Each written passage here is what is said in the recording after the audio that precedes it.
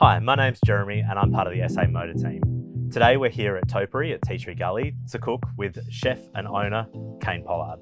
Hi Kane, how are you? Good, thanks Jeremy, how are you? Good, thanks. What are we cooking today? Excellent, very excited to be here, thanks for having me. So we got some coastal rosemary smoked lamb's neck with a hung yogurt and some edible weeds, poached quince as well. So a bit of a take on our lamb in the weeds dish that we've been running here for a little while that you can do at home. And then we're going to use the cores and the skins of the quince plus some more fresh quince to do a quince and whiskey sour as well. Great, sounds delicious. Yeah. So where do we start? Alrighty, so we're going to start by getting the quinces poached and coloured up nice and ruby. So we've got some fresh quinces from just up the road, slightly more wild variety off the water. So they're a little bit smaller, a little bit more astringent and intense in flavour. So you're part of Tasting Australia this year. Can you tell us a bit about how you're involved? Absolutely. Yeah, so I'm taking the team here from Topiary up to Kooty Shack in Galway to do a bit of a collaboration. We're going to bring the wild plants and the seasonal pickles and herbs that we've put down throughout the past year. And then Kooty Shack are going to bring the seafood element, and we're going to set it all up in the dunes there in their beautiful little spot in Galway and serve a 5-course meal, which will be fun. And then heading to Town Square as well, which I'm super excited about for the Wasted event featuring Karina Armstrong and Ben Devlin from Pipit Restaurant. Yeah. What's the ethos behind Wasted? Yeah, so basically trying to utilise parts of the plant or animal that you wouldn't usually use and not only showcase them, but shine a light, I guess, on those parts rather than the cuts or the fruits or the vegetables that you might see on a normal menu. So yeah. And where did that inspiration come from? I mean, you mentioned earlier that this is something you've been involved in since you were even a child. Yeah, I grew up in the Adelaide Hills doing a lot of foraging and sourcing locally, cooking with my mum, and yeah, using every part of the plant has just always been a general part of life for me. And then once we started here at the Topiary, we bought it about 10 years ago. Just feel the vibes of that homemade, cultured butter and sourdough and things that would have been made here many years ago. So it feels natural to pick that back up and bring that into the restaurant, and we find a lot of inspiration in the old walls of the building. Yeah, yeah. And we went for a walk earlier to pick some, or to forage. Can you tell us a bit about what we picked? Yeah, so yeah, we pick all of our own garnishes and herbs from within the surrounding area. Yeah, all in the same vein of sustainability. I think foraging has that minimal impact. There's no packaging involved. When you pick your own, you're getting the freshest, most in-season greens that you can possibly lay your hands on. Yeah, definitely. So it makes a huge difference to the end result. So yeah, we picked some plate garnishes, some varieties of pine and juniper. We got some purslane from just outside the gate here. So can you tell people at home how to prepare the quince for this dish? Yeah, so for this dish, we've taken the peels off and we've set them aside. We're going to cut either side of the core, so you end up with these beautiful quince cheeks, which we're going to poach and serve with the lamb.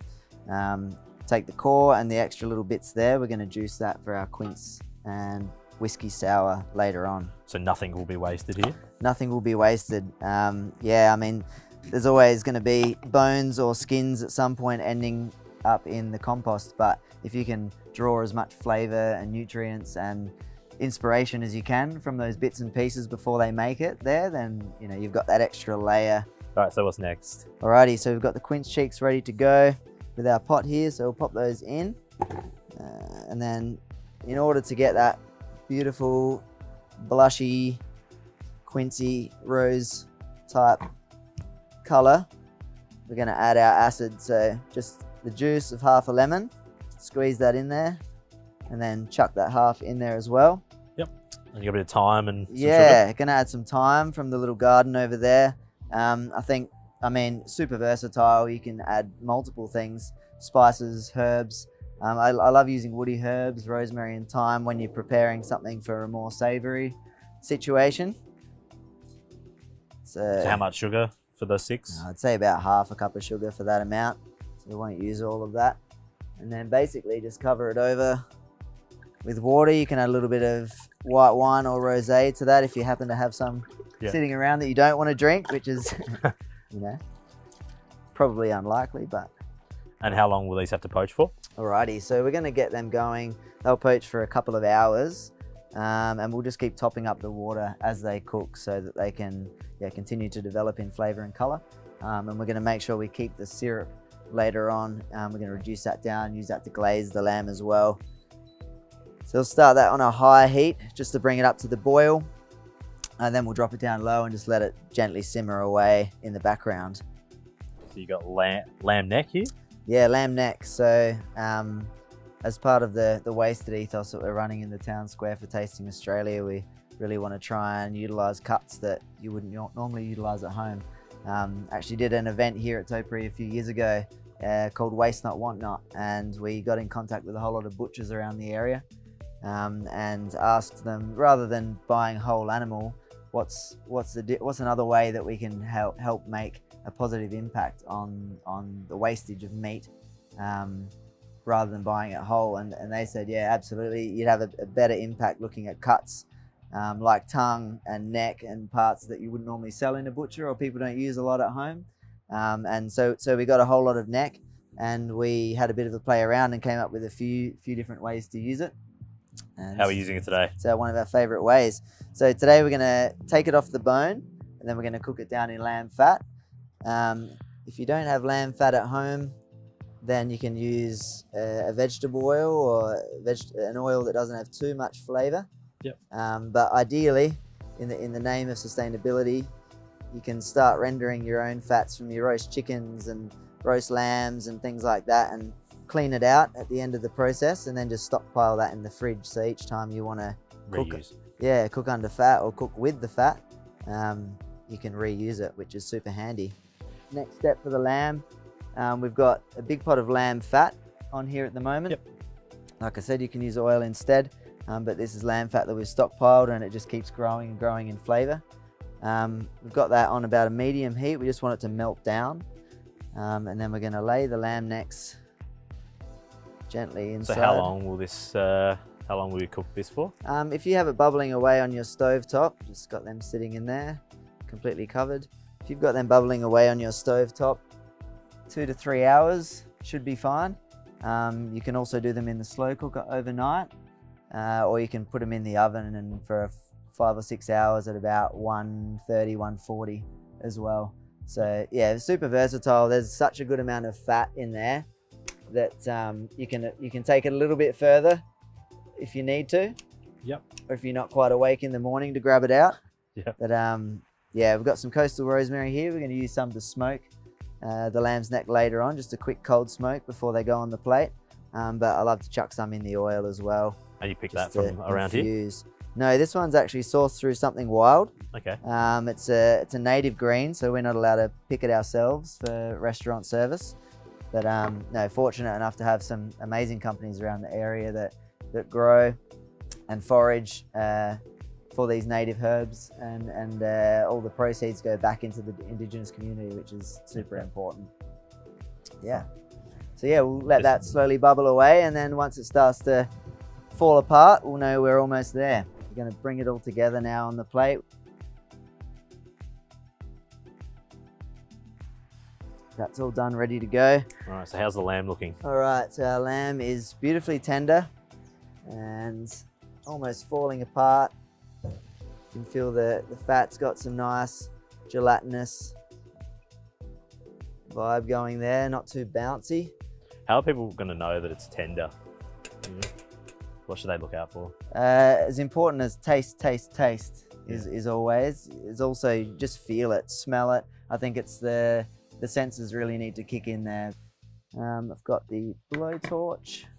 If you don't have a blowtorch at home, which is totally fair enough, you can just run the rosemary straight over a gas flame, just until it gets a little bit of fire going, and then we're going to put that back out again. Yeah, if people aren't confident smoking something, can you avoid that? Absolutely. Yeah. It doesn't have to be smoked, but I think it's just one of those extra techniques that works really well with fat and sweetness and sourness from the yogurt as well. It all comes together, and that smoke just adds an extra level But yeah, you can just pull it straight out of the fat. You can crispen it up in a pan to get those caramelized roast lamb vibes as well, if that's what you're after. Yeah, you can sort of make it your own in a way. Open that one up. That one's going to go on the plate there now.